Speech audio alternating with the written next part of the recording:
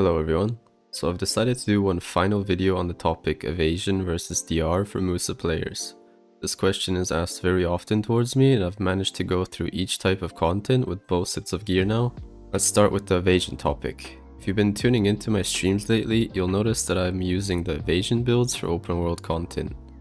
I finally have managed to stack up on some really good gear, so I'm able to get away with using Evasion as I can still reach decent AP brackets. A typical build that I use looks like this.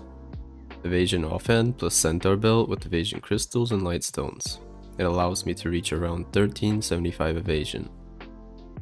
This build is extremely effective in the open world, and that's for one reason: accuracy. The majority of the population in BDO will not have an accuracy build ready to fight high evasion targets. Despite Musa not having any additional evasion passive like certain evasion classes, an evasion build can still be highly effective. Now, this topic does a full 180-degree turn once we get into endgame PvP. Open world roaming is very different to being put into situations where you're up against the best geared players. At true endgame gear, players will not care at all what evasion you're running on a Musa. The same rule of life will apply to you as it has for DR Musas. You're getting blasted and you're not surviving grabs. With the changes to the open world Guild War system no longer existing, Node War content is the main focus of the game nowadays. As a result, you may be wondering, what build should you run for that?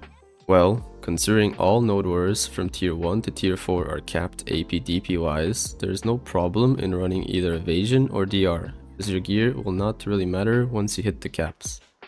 But if your main focus is tier 5 content, which is max gear and fully uncapped, I've tried out an Evasion build and the results were basically what I thought would happen.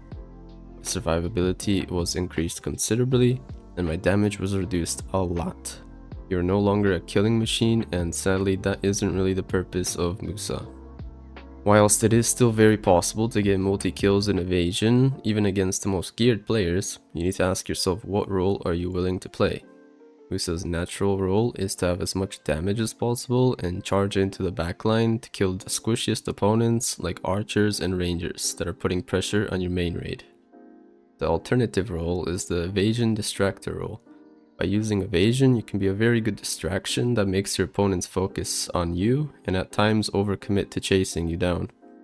This also helps put less pressure on your main raid because there are less enemies attacking them. Now on to talking about DR. Damage reduction is the build that the majority of Musas use. By going DR, you're committing to the full high mobility glass cannon life. Your objective is to not get hit and abuse your mobility as much as possible. You might as well not play with armors at all because any amount of damage will probably kill you anyways. If you're looking to achieve a lot of kills, DR is the way. For a very long time I was using DR for open world and 1v1s, but after gearing up I decided to do a switch mainly for my Red Karma gameplay. As a glass cannon, positioning is key to your success when it comes to large scale fights.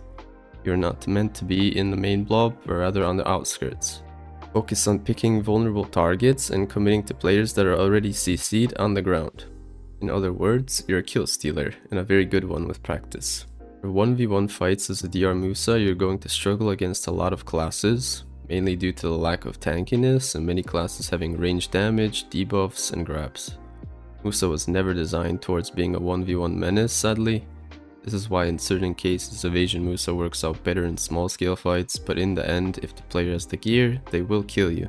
I won't be going deep into hybrid builds for Musa. I feel like you either commit to full evasion or full damage, and there isn't really a good middle ground for running a mix of both. Of course, this is very dependent on who you are fighting, but I wouldn't suggest it personally. In conclusion, after doing my tests, I will continue to use full damage DR Musa for all group content as it provides the best results. Open world, I will use builds dependent on the situation. Evasion builds for targets that lack accuracy, DR for targets like Zerkers, Warriors, Valks because they are extremely tanky and without an AP build, they won't die. This is a summary of the topic for today. I hope you found this information useful and I'll see you in the next one.